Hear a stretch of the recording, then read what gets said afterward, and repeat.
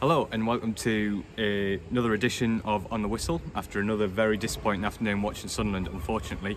James is away at Harry Potter World, and I think me and Nick were both hoping, that maybe next weekend we can go to Harry Potter World instead of watching Sunderland. Maybe that would be... We probably made the wrong choice today. That would be nice. We should have swapped. Very disappointing performance. Before we get into a few questions, Nick, what did you make of it? The main thing fans are saying was that very strange. It felt like almost the handbrake was on, sticking with the back five, didn't really create a huge amount. It was quite a tough watch, and at this stage of the season it was quite hard to understand, really. We just spoke to Mike Dodds there, and he basically explained that, if you look at what Millwall have done under Neil Harris, they're so good on the transition, set pieces, and that was obviously in the back of his mind, that he didn't want to give them the space, he didn't want to overcommit. But I do feel like the way the season's gone, you have to try and give the support or something. It was all very pedestrian today, and I think they could have been a bit bolder. What did you think? I agree with you about being bolder, and I think the narrative from Mike Dodds over the last few weeks is we want to go out and win these last games of the season. He's talked about possession, talked about sorting out the defence and keeping clean sheets, which on the whole they've done, apart from the Blackburn game.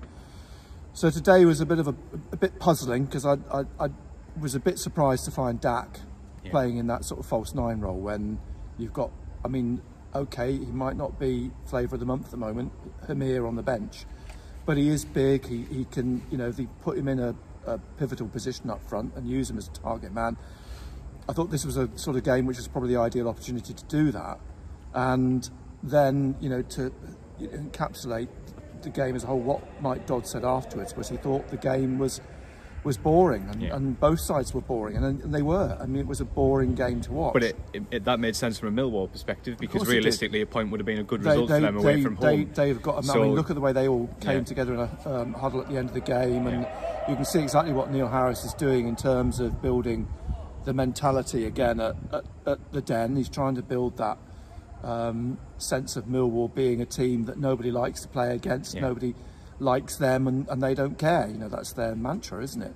And you could see that when they went one up. They're more than happy to break the game up, go down, and so on, and just slow it down. And I think there's an onus on you playing at home here to try and take the game to the opposition. And it was just sideways all the time. Nobody was really brave enough to gamble on throwing themselves in the box and putting balls in the box. And the set pieces were poor as well. The corners, they didn't really negotiate those well, I didn't think. So a very, very strange game, very lackadaisical, flat end of season, classic end of season game, if you like. Loads of people asking about the Dak selection. I suppose there's two elements that we asked Mike Dodds about, and he basically said you've got two big physical centre-halves. Rather than give them what they want, which is someone to battle with, someone to fight with, put in a more technical player, drop them deep, link up the play. He obviously admitted it didn't work, that's why he changed at half-time. But what do you make of the broader point from a lot of fans that, listen, Dak's probably not going to be here next year, don't play him, give Hamir a chance, give I know he's not fit at the moment, when he's fit again, Rooston a chance, maybe get Tommy Watson into the squad. What do you make of that argument? I think it's fair enough, don't you? I think that's fair enough, and that's something I had talked to Benno about at the start of the second half, when Dak had gone off. I was surprised that Tommy Watson wasn't on the bench, because it's been talked about, and he's doing well for the under-21s. He did train apparently in the warm-up with the first team, so I don't know if that's a bit of a nod that's going to change in the next couple of weeks. But these are the games, the opportunity. I think they're missing a trick in terms of giving some of the younger players an opportunity, giving a few players opportunities they wouldn't have got normally in the normal run of events if they've been pushing for a playoff spot. This is ideal. They've nothing to lose by it. And it's ironic, and you go back to Watford. I remember a game when Sam Allardyce was in charge. It was the last game of the season, and he blooded a couple of youngsters in that game because they weren't going down, they weren't going up in the Premier League, and so it was an opportunity, and I think that is an opportunity missed. And maybe at the moment Mike Dodds is too focused on his record, what it's going to say at the end of the season. Mike Dodds lost X number of games or drew X number of games, rather than, strangely, he talks about this being a huge club and a bigger club. Maybe he's taking the eye off the ball a little bit in that respect, and should be saying, right, look, for the betterment of this club, these young players should be getting the opportunity in these sort of games where we've got nothing to lose but everything to gain from these players getting that sort of experience. go into a couple of questions before I let Nick go and enjoy Saturday evening. Someone's asked where Patrick Roberts was. Patrick Roberts has had a son this morning, congratulations to the Roberts. But that's why he wasn't involved. He obviously would have been involved. Trey Hume had some illness yesterday, which then improved, which he didn't expect, which is why he was on the bench, because Dodds didn't want to make a last-minute reshuffle, and Dan Neil's got an ankle injury, so that kind of clears all that off. Yeah, just a couple of questions. Adam says, how much of the blame should Dodds accept for today's performance?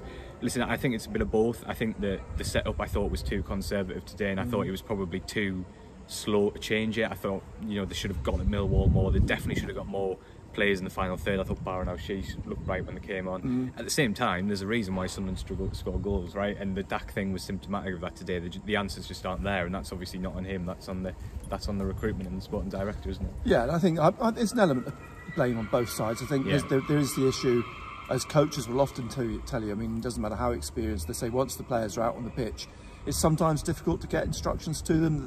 And there is an onus on the players themselves to take decisions. And maybe they should have been a bit bolder. I've just spoken to Callum Stiles. He sort of hinted that we perhaps should have been a bit bolder. We should have been a bit quicker in the passing. We should have been trying a bit harder to up the pace, if you like, because we knew what Millwall were going to do. So I think that, you know, both are culpable. Yeah, I think that is slightly personal, though, isn't it? Because Barron Sheesh, they make mistakes, but they do try things. Do you know what I mean? So a slightly conservative selection did lend itself to a slightly conservative performance.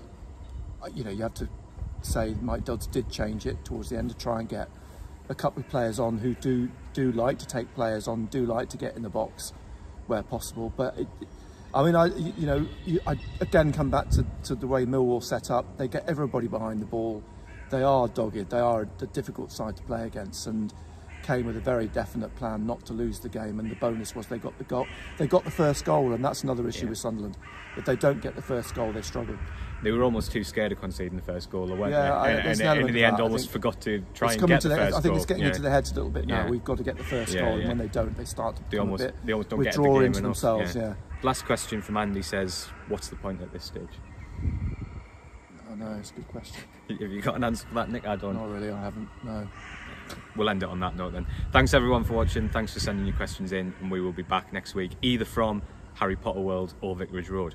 Who knows? We'll wait and see. Harry Potter, it's all right.